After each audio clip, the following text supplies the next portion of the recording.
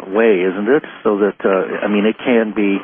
There is no escaping from everything. In other words, we think that we're just doing things, we're throwing bones over our shoulders, but in reality, everything is recorded, isn't it?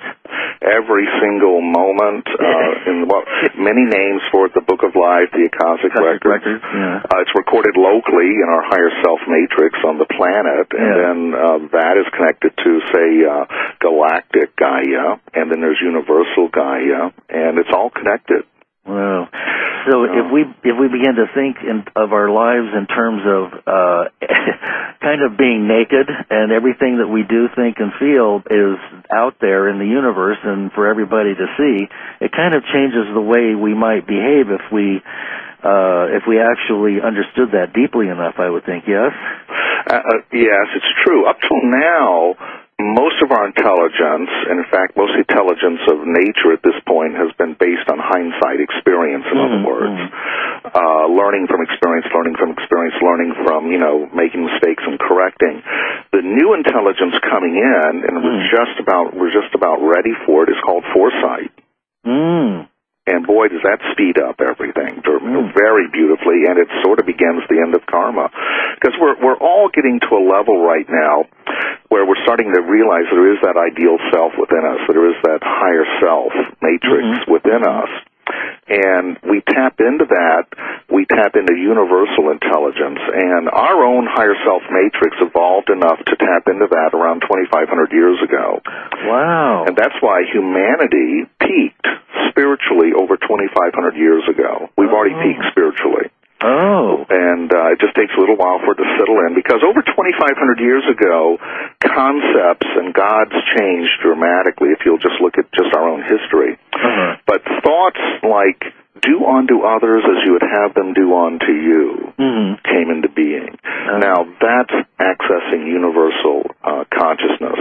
And just that one alone, you don't need 10 commandments.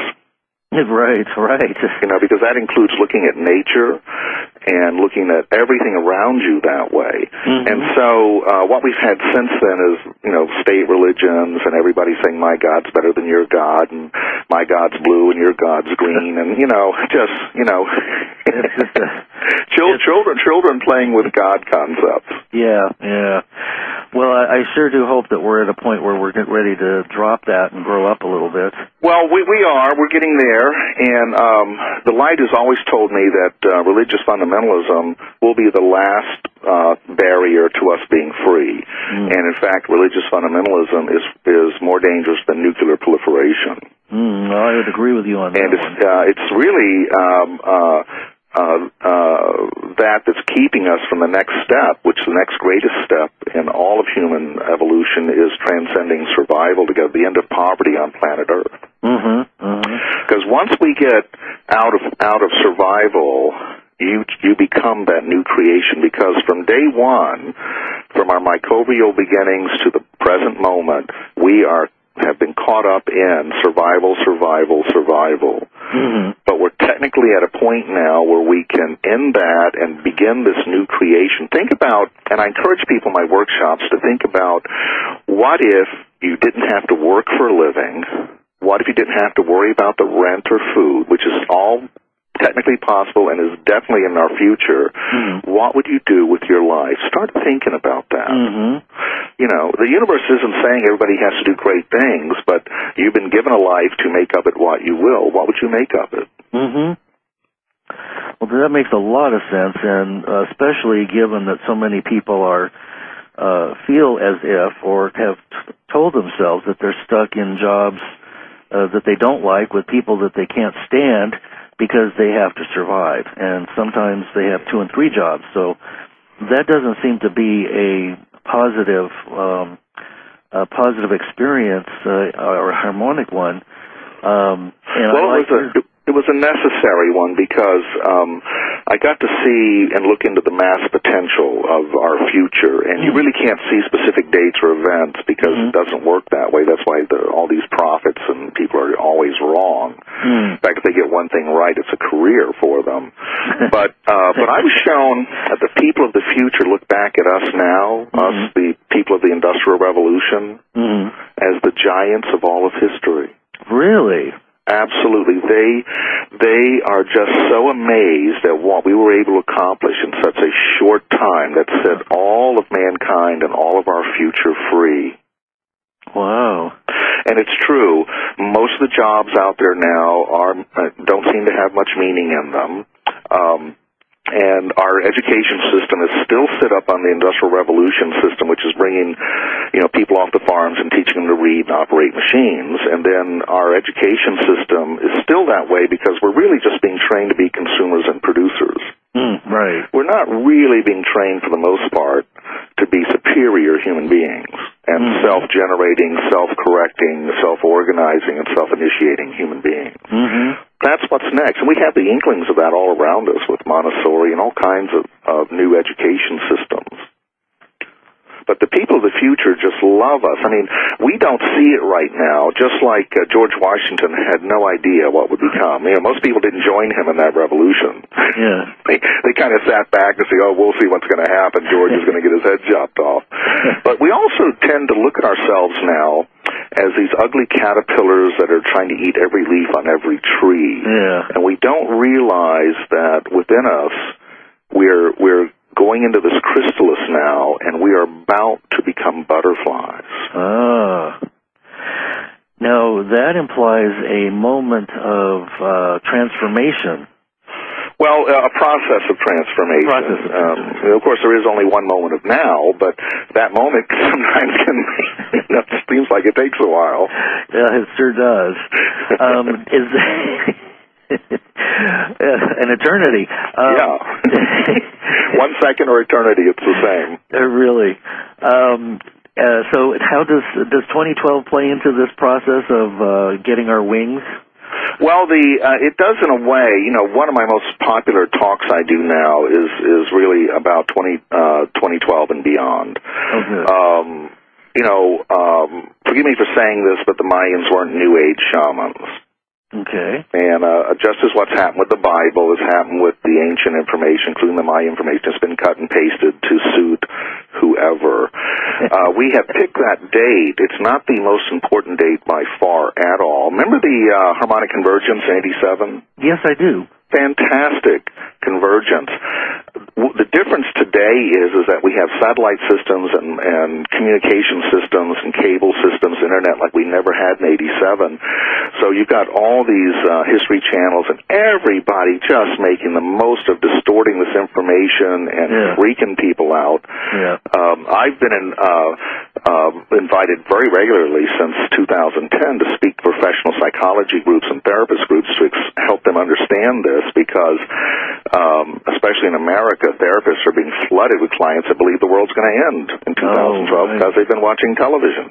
That's right. And reading reading all this stuff on the internet, which, so I look at, okay, we've all sort of agreed to take 2012 as sort of a pivotal moment, but the real pivotal moment is probably 2020, 2040.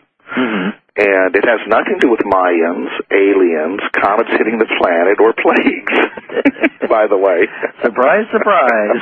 It has nothing to do with any of that. But it is going to change the world in the most dramatic way imaginable. And it's going to be absolutely natural. So, if it's none of the above, then is this a self-generating correction or shift in consciousness that you're talking about? Well, I'll give you just one piece of it that's both sobering, and I say that because a lot of us have gotten very high and giddy on higher consciousness. I mean, just giddy on it. Maybe it's time to sober up a little bit and grow up, so to speak, as spiritual beings. And start, we are becoming the elders. Our elders are dying out. We're becoming the elders now. Yeah. And we have to, so it's up to us to carry a legacy. A couple of important things are happening around 2020, certainly by 2040, and that is, we're hitting zero population growth everywhere around the planet. The population seems like it's growing, and it will grow, but it will stop growing very quickly. It's just like a wave that's coming. The part of the wave that's coming at you looks large, but there's another part of the wave that's going back under it. And so when you count world population right now, and it may hit somewhere around 9 billion maybe, but got to keep in mind that over half of this population is over 50 years old. True. Where are they going to be in 2060? They aren't going to be here. They're going to be, not here.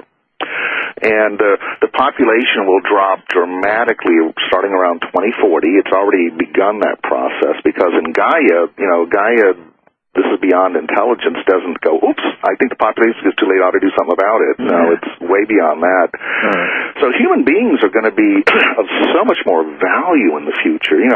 Right now, when you have too much of everything, nothing seems to have that much value. Right. You get spoiled rotten. That's right. And so we don't put much value in almost anything we have now. That's right. You're right about that. So, and especially humans. No kidding. Like you were saying earlier, both parents have to work now, and usually the mother's salary goes to pay a stranger to raise her child.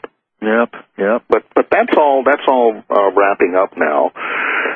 It's one of the reasons that the people of the future just love and admire us is because us who lived in our incarnations through the Industrial Revolution gave our blood, our sweat, our tears, and our spirit to all of this. Every machine ever built has a spirit in it. Every machine ever built is a mind machine. It came from the mind. Right. And so we have created great spirit, another level of great spirits that will free us. I'll give you an example. Okay. What really freed slavery? Because slavery technically ended around 1807. It wasn't the do-gooders. It wasn't churches. No. It wasn't that it was wrong. No. And it was the machines came in 1807, and you didn't need slaves anymore to be rich. Machines freed the slaves more than anything else. Now, the machines that we have built and the spirits in these machines are going to free us into the future because we're not meant to be industrial animals anymore. Right. That's why, and God just bear this a little bit, is that there will never again in the history of the world be as many jobs as there was once before that time is over. Politicians don't want to tell you that. They know it. The church knows it. Yeah. Think about it, and you know it too. Oh, yeah. So most of our past has been non-industrial. All of our future is non-industrial. We go into a different phase now that frees us. But I'll give you another example. You've got maybe 10,000 years, depending on who you believe, 10 to 5,000 years of heavy spiritual evolution. It still didn't free us. We still couldn't feed ourselves. We still couldn't bring the level up to the mass population that it is now. There are more people that have access to water now than ever before in history. More people. I do a whole workshop just on what we've accomplished at this point. So as we move into the future, we're not supposed to be industrial animals. Our machines will set us free because they'll be doing the kind of things we need done for us, and we will be going on to the next level of this new creation. It's very beautiful. It's as close as maybe one or two incarnations for most of us. Wow. It's very close. Does it seem as if these new creations will be consciously connected to us through the life force or through the spirit that there'll be like living machines that we'll be communicating with? Yeah, they're already doing that. In fact, you can go to Toys R Us right now and look at these new mind toys where the machines operate by your mind for the children. I didn't know that. Yeah, they're showing up there first. Oh my goodness! And they're about $100 or more now. The price will come down, but there's all these new toys that you can get where you control it with your mind. Oh, isn't that amazing? It is amazing. Wow. So it makes you want to be a kid again. and also, for all people that believe in nasty conspiracies and all of that, it's like a lot of people I know, and forgive me for saying this, in the wellness industry, a lot of wellness thinking is illness thinking, isn't it? Yes, that's right. That's right. The same thing with conspiracies are more powerful than the universe, more powerful than Gaia. It's just, and all these conspiracies sound way too good to be true. It's like if you really knew what was going on, you'd see what an oxymoron all this is. Like the word military intelligence. Give me a break. Right. Exactly. Higher consciousness, it's becoming an oxymoron. Yeah. You know, and so it's time to move on. And we, in other words, learning from experience, learning from, you know, making mistakes and correcting. The new intelligence coming in, and we're just about ready for it, is called foresight. And boy, does that speed up everything very beautifully, and it sort of begins the end of karma. Because we're all getting touch recorded locally in our higher self matrix on the planet, and then that is connected to, say, galactic Gaia, and then there's universal Gaia, and it's all connected. Wow. So if we begin to think of our lives in terms of kind of being naked, and everything that we do, think, and feel is out there in the universe and for everybody to see, it kind of changes the way we might behave if we actually understood that deeply enough, I would think. Yes? Yes, it's true. Up till now, most of our intelligence, and in fact, most intelligence of nature at this point, has been based on hindsight experience. Way, isn't it? So that I mean, it can be. There is no escaping from everything. In other words, we think that we're just doing things, we're throwing bones over our shoulders, but in reality, everything is recorded, isn't it? Every single moment, in many names for it, the Book of Life, the Akashic Records, the level right now, where we're starting to realize there is that ideal self within us, there is that higher self matrix within us. And we tap into that, we tap into universal intelligence, and our own higher self matrix evolved enough to tap into that around 2,500 years ago. Wow. And that's why humanity